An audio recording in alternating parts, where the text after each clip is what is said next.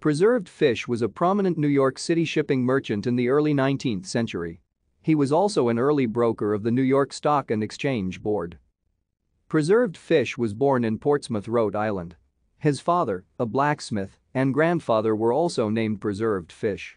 His extended family, prominent in New York, also gave rise to Hamilton Fish, Governor, Senator, and Secretary of State, and Stuyvesant Fish. He was descended from Thomas Fish, who settled in New England in 1643.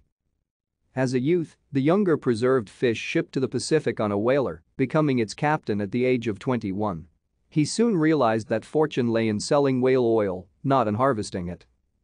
He prospered as a merchant in New Bedford, Massachusetts, but had a political squabble and left for New York. He, along with Joseph Grinnell, controlled a potent shipping firm named Fish and Grinnell, later Grinnell, Minturn and Company, which had its beginnings in his efforts to expand his whale oil market. Thank you for watching. Like and subscribe if you would like to view more of our videos. Have a nice day.